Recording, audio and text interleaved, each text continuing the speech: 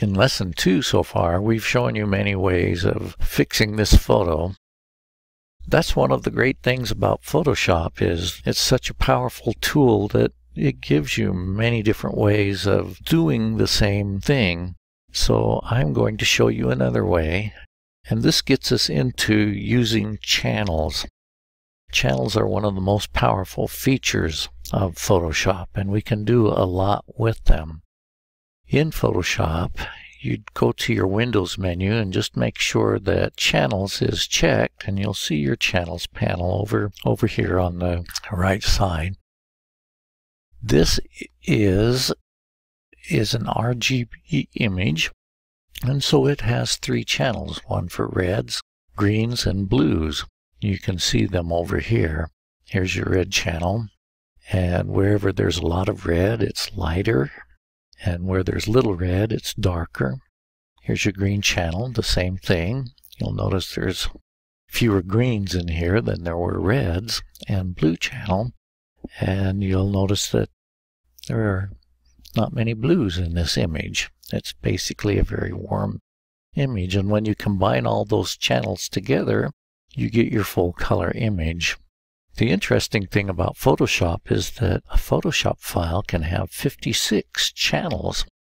These extra channels that you can create are called alpha channels. An alpha channel is just like a mask. So for example, when you click on Quick Mask and you grab your paintbrush and you start painting, that's created an alpha channel here.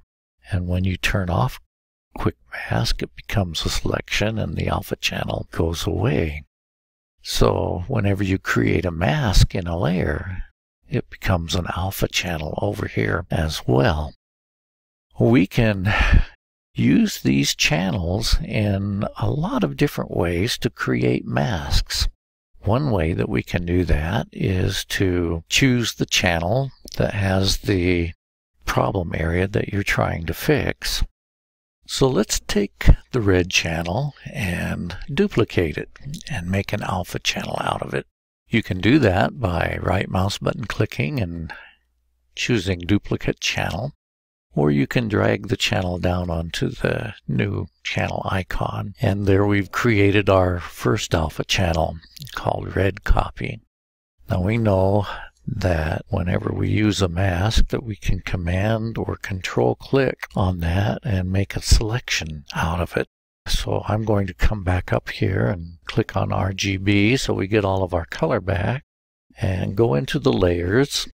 Let's choose an adjustment layer that we haven't really used yet in this course. And that one's called selective color. Selective color is very powerful.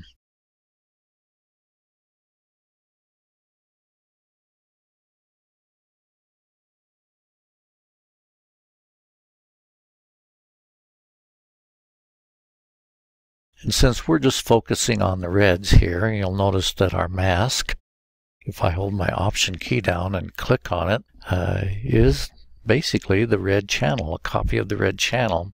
I'll Option click on that again and come back over to the settings.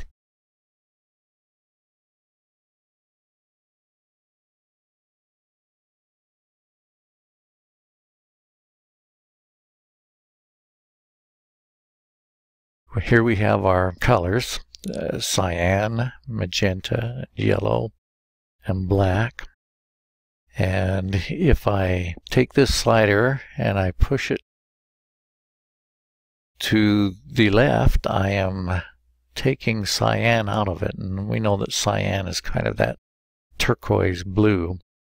If I move it to the right, we're adding more cyan into the image, and that's neutralizing or taking out some of the red, which is our problem area. We wanted to take some of that out. If I move magenta over, we're taking out magenta and adding in its opposite color, which is green. Or we can add more magenta in, and so I want to take a little bit of magenta out of there. Yellow and blue are opposite colors. This is adding more blue. If I take it to the left, we're adding more yellow. And so basically I'm adjusting these three sliders and looking at her skin, trying to get it to look like normal skin color. And then our black channel will either lighten the reds or darken the reds down. So I'm going to lighten up her face just a little bit, and I think just take a little more cyan into it. And you can click on this little eyeball underneath to look at before and after. And that's made quite a bit of difference. You want to get it just right. So that's using a channel to make a selection or a mask.